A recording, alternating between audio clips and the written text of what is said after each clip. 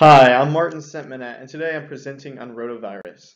So rotavirus may be a name that you have not heard before because its common name is the stomach flu. The reason for this is because a lot of its symptoms, or some of its symptoms, are similar to influenza.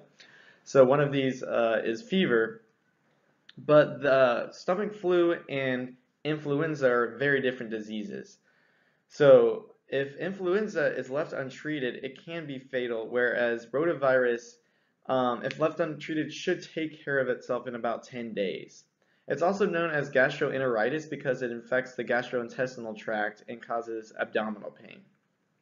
One characterization of this virus is that it affects mostly infants and children. This doesn't mean that it affects adults, but its prevalence is among infants and children. Um, there's another virus called norovirus, and if an adult has symptoms similar to this virus, a lot of the time it is norovirus and not rotavirus. So even with adults with similar symptoms, it could be a different disease. Another characterization of this disease is that its prevalence, at least in the United States, is mostly in the winter and the spring. This is not the same in other parts of the world. Some parts of the world, it is equally prevalent in all times of the year. But in the United States, it's a winter disease. So the structure of this virus is first that it is non-enveloped. That means it doesn't have that lipid layer that makes itself look like a human cell. It is presenting as a virus, but an interesting part of its structure is that it has a triple capsid structure. So here is a picture of the virus. On the right we have the inner capsid, and the inner capsid is made up of 12 pentameric dimers. You can't see the pentameres. This little red thing is a sensor, one of the pentameres. But here is a picture of the dimers you can see, and that makes a total of 120 proteins. The intermediate capsid is similar. It's made up of pentameres, but they're pentameric hexameres. So again, you can't really see the pentameres, but you can see the hexameres here, and the hexameres have 6 proteins each, giving a total of 780 proteins just in the intermediate capsid. The large outer capsid is covered in glycoproteins. And of course, these glycoproteins are important for attaching to human cells and transmitting that viral information into the cell so that it infects the cell.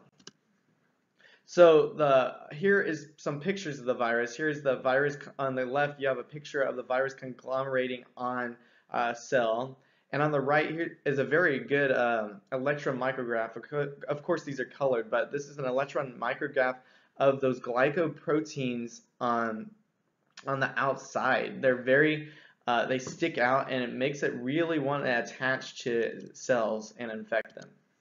So some symptoms of this disease are vomiting, fever, and stomach pain, but the main symptom is diarrhea. This is intestinal disease, and it is passed through the intestines. So it causes a lot of diarrhea because the body is trying to expel the virus. It knows it's in the intestinal tract, and diarrhea is the best way just to get rid of stuff in the intestinal tract.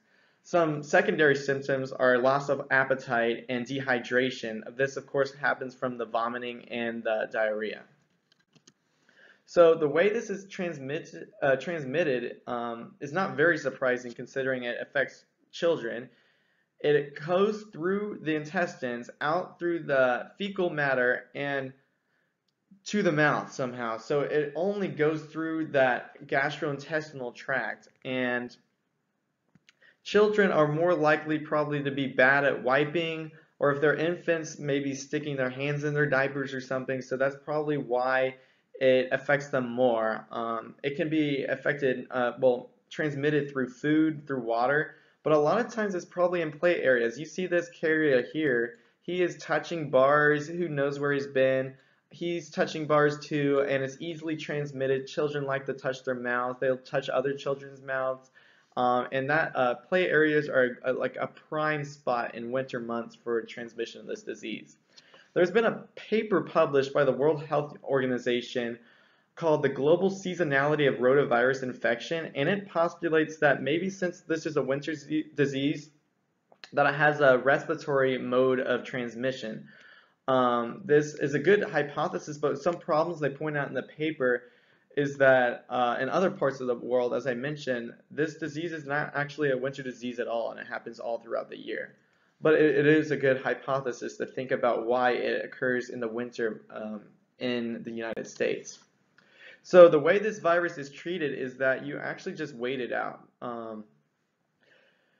With that said, you can treat the symptoms of the virus. So since one of the main symptoms is diarrhea, you want to make sure you're not getting dehydrated or your child is not getting dehydrated. So one thing to cut out from the diet is mucus-forming foods, and one of the main things is milk. So milk is highly mucus-forming. With infants, you don't really have an option around that, but with children, you want to try to cut out that milk because it does not make the abdomen feel good and it increases vomiting. Gatorade is good because it has electrolytes and replenishes the electrolyte imbalance after vomiting and diarrhea, but lemon lime Gatorade is really not a good flavor, and your child needs something better like fruit punch or maybe the blue raspberry. And Pedialyte is also an excellent choice for infants because it restores that electrolyte imbalance in infants. So the way the virus should be prevented is through good hygiene, mostly washing hands, especially after using the bathroom. Of course, as many times as you might tell kids, they won't do this, especially if they're under 2 years old. So there are some vaccines available for infants that are about 70% effective. This is throughout childhood too. Even though that at least 30% chance of getting that virus, that's still 70% more effective than if you didn't have the vaccine at all. And a good thing about the vaccine is whether your child is happy, as in the case on the left, or if your child just doesn't want to take the vaccine, as in the case on the right, the vaccine will work effectively well in either case. Somehow that didn't draw a circle. But some side effects of the vaccine are vomiting and diarrhea. This isn't a surprise because the vaccine is nothing other than viral proteins of the virus itself. But this vomiting and diarrhea should go away within a couple hours, which is much better than 10 days of your 8-month-year-old diarrhea every day. A serious side effect of the vaccine is intussusception. This is intestinal blockage. It's when the intestines invaginate or just fold into one another. You can see this on the right. This is extremely painful. Your children will cry like every 15 minutes, and it causes bleeding. But more importantly, it blocks the intestines from actually functioning, and it can be fatal if not treated immediately. This can be treated in less severe cases by anemia, or in other cases by surgery. Fortunately, it only happens in 1 in 20,000 to 1 in 100,000 of those who take the vaccine. And intussusception is something that happens randomly in children anyway. So there's not really a known reason why it happens more often with this vaccine, but it should not dissuade you from having the vaccine. Another side effect of the vaccine, or any vaccine in general, is allergic reactions, and this is something, again, that's random and can't be controlled.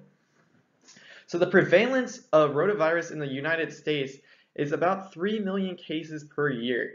This data, however, was published before the vaccine was in use. There actually isn't any data after the vaccine has been widely used. So the number may be about the same, but hopefully it's way down if people have actually been using the vaccine.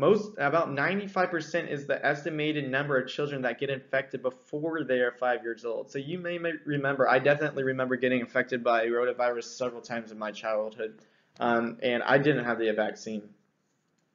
Some cost of just this virus is $1 billion. This is the cost to hospitals, to doctors, to patients, but it's also the cost to those parents that have to take off work just to get their child to the hospital to wait for them or help them when they are sick, because if they're about 6 or 7, they might be fine alone, but if they're less than 2 years old, it can be a serious disease if they're not taken care of.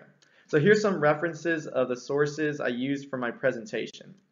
I want to thank you for watching this presentation, and make sure that you use hand sanitizer and any other methods today and throughout the rest of this winter season to make sure you don't get this virus. Thank you.